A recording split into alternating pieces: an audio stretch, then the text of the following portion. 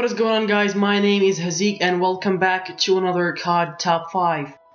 Now in this episode we are going to be counting down the top 5 best power-ups in zombies history.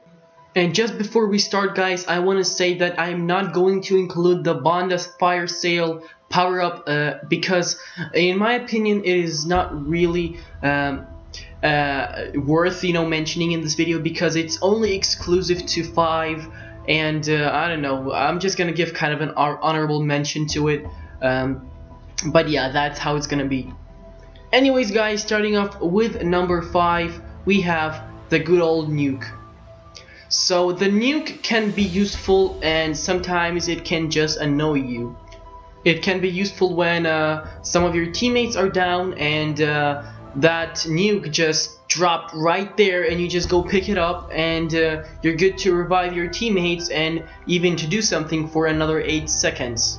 It basically lets you chill out and calm down just a little bit.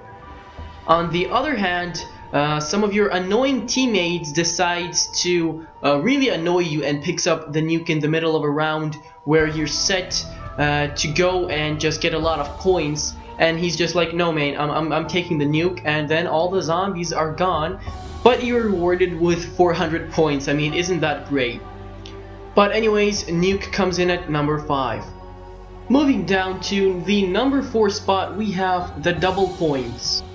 And I know, you're all probably now like, oh my god, double points? Seriously, dude? I mean, it doubles your points, it doubles your money. I mean, that's always useful. I mean, are you stupid or something? But wait a second, guys, let me explain myself.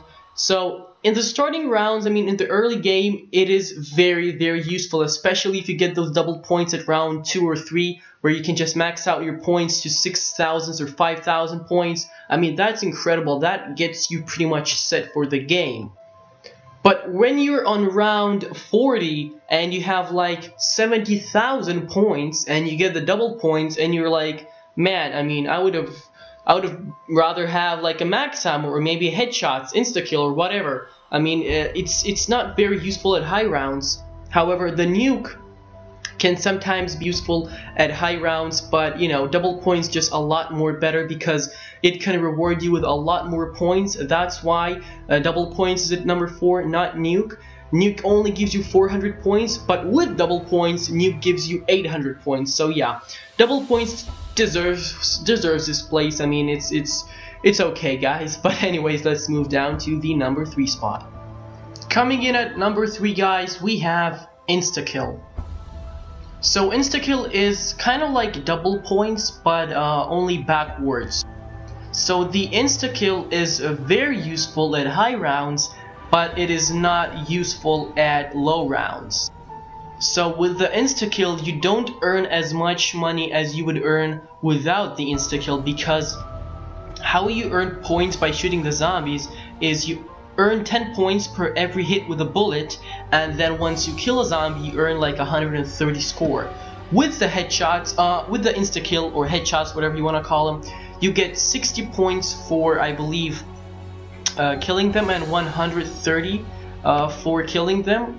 I mean, if that makes sense, guys, I don't know, but it doesn't give you as much as you could actually get without the insta-kill. But on high rounds, of course, it's a lot more useful, just so you can speed run through the rounds without like waiting a whole lot of time. I mean, the insta-kill does really help on the high rounds. Basically, that's all we have to know, guys. But anyways, moving down to the number 2 spot. Coming in at number 2, guys, we have perk bottle drop. So this basically explains itself.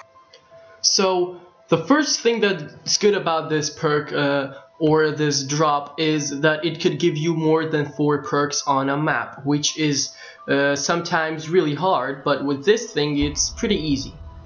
And the second thing that is good about this is that you might get a Juggernaut on an early round. I mean, imagine yourself having a Juggernaut on round 2 or 3.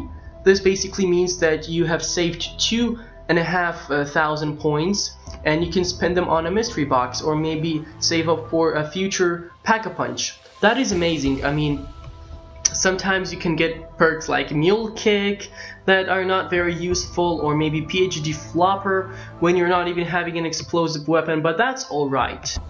having an extra perk was never a problem for me, and I believe for anyone else as well, guys. But anyways, Perkaball comes in at number 2.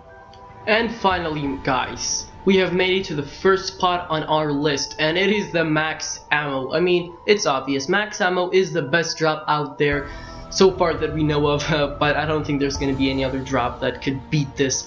I mean, without ammo you cannot kill zombies, which is the purpose of this game mode basically. So yeah, max ammo, I mean, there's really nothing to say about it. It just maxes your ammunition out. Basically, when you run out of ammo on high rounds, you don't have to buy a new weapon. You can just wait for a max ammo, and then you will refill your magazines and you're good to go. I mean, that's simple as that, guys. You all know what max ammo does, guys. But anyways, if you have enjoyed this video, then please make sure to leave a like and subscribe for more content like this, guys. And please make sure to check out my last top 5. I'll have a link in the description to it, or you can click the annotation on the screen right now, guys. Thank you all for watching. Have a great, wonderful day, and I'll catch you in the next video. Peace out.